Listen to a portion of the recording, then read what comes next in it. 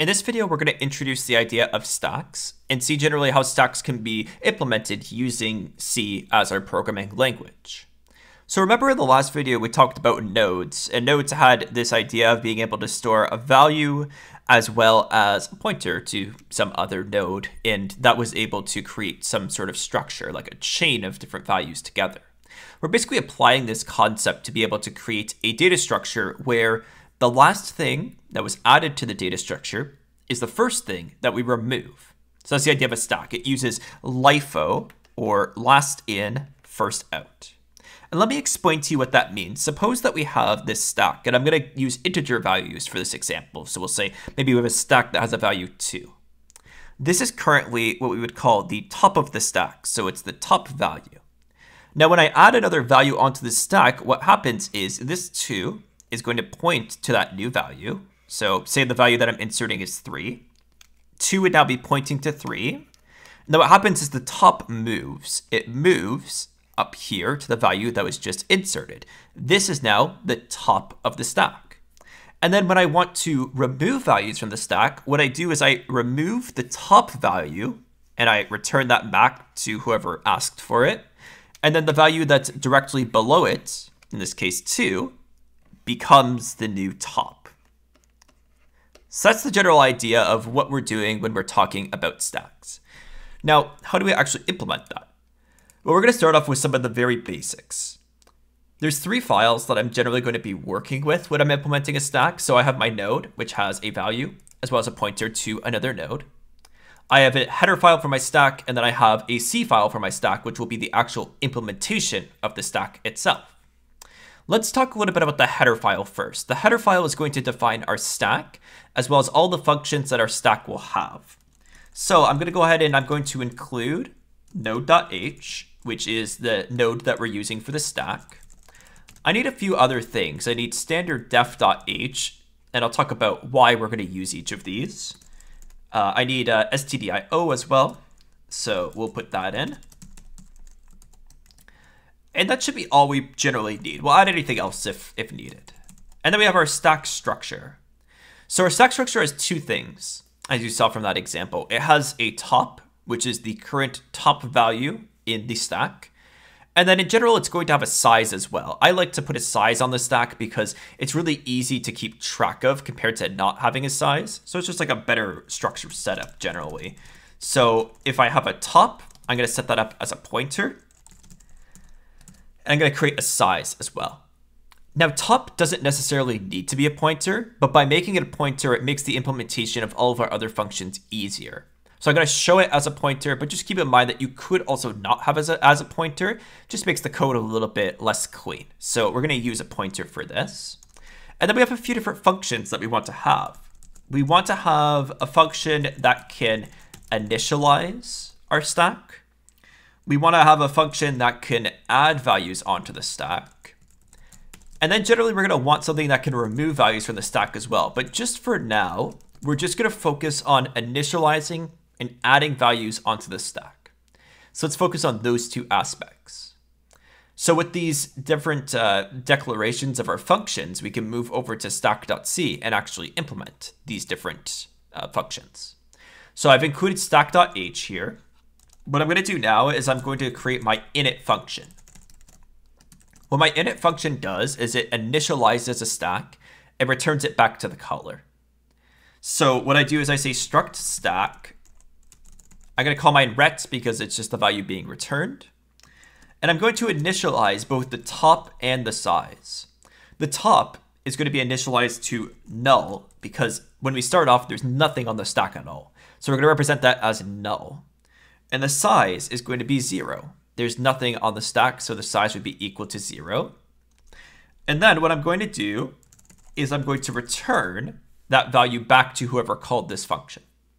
So the general idea is inside of this main, which is, sort of our testing file here, what I could do is I could say struct stack s equals init.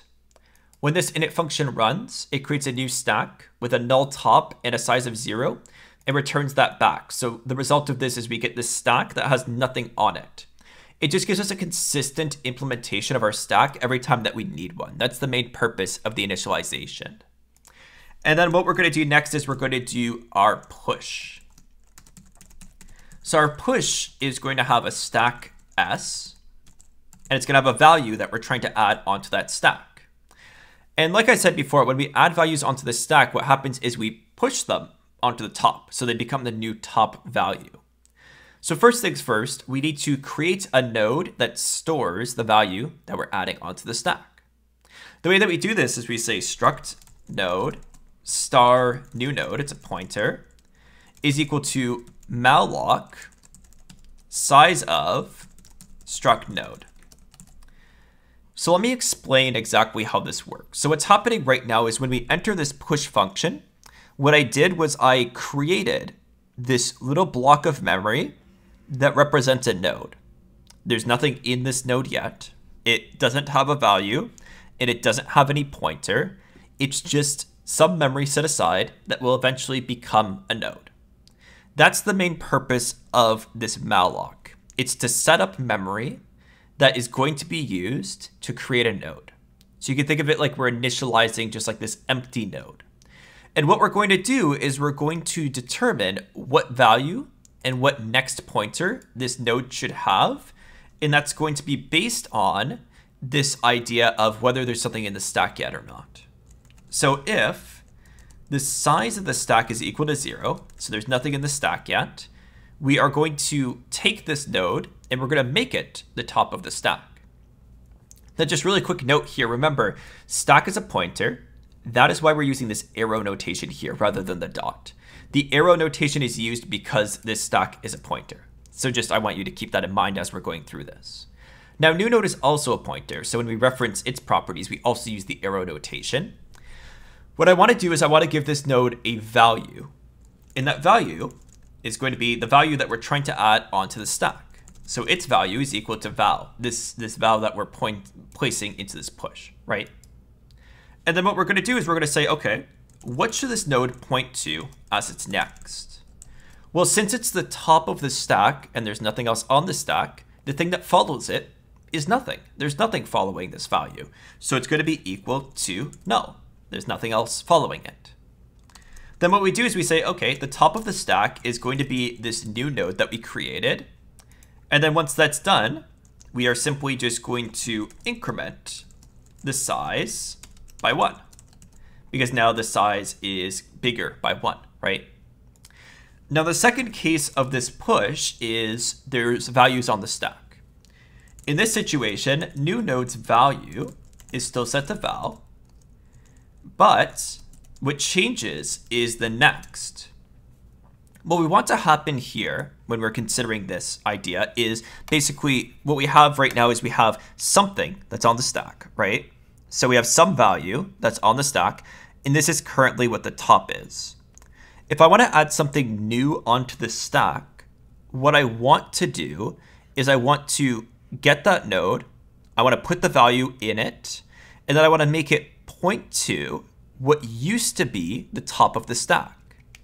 Then what happens is this new value that I'm inserting becomes the top, and it now points to what is the next thing in the stack, which was the previous top.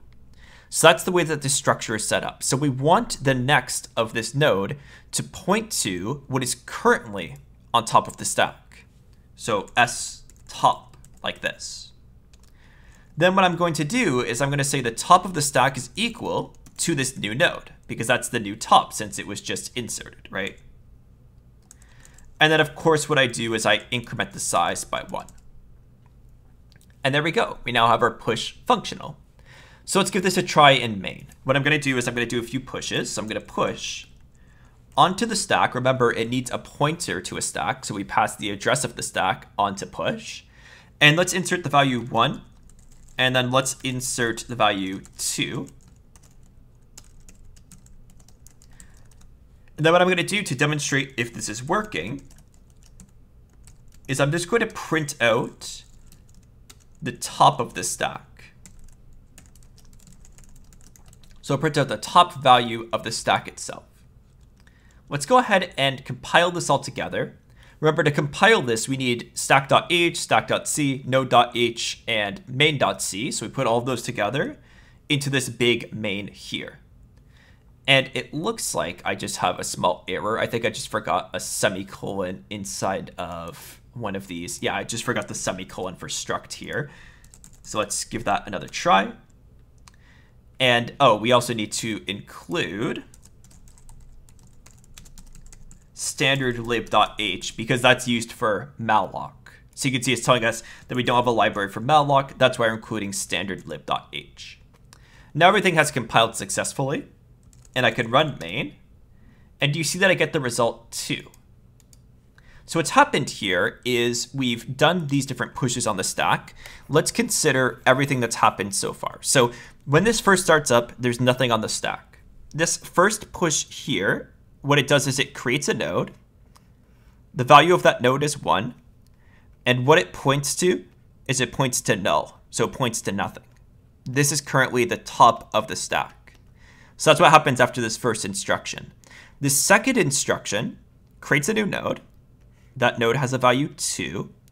And then we make it point to the value 1. And then we update the top to be this new value that we just inserted, this one right here. So when I go and I print out top.value, it goes to the top and gets this value here, which is 2. That's why our output here is 2. Now, if I were to get the thing that follows top, then we would see that that value is 1. So what we could do is we could say top next value like this. That should work to give us the next value in the stack. And you can see that that is indeed 1. So you can see that it actually does follow this structure exactly.